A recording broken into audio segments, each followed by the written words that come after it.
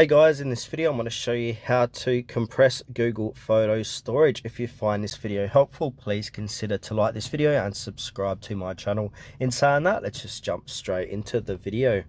Okay, what we need to do is open up Google Photos, make sure it's up to date with the latest version, software version. Then from here, once you've opened up Google Photos, we want to click onto our user profile in the top right hand corner of the page.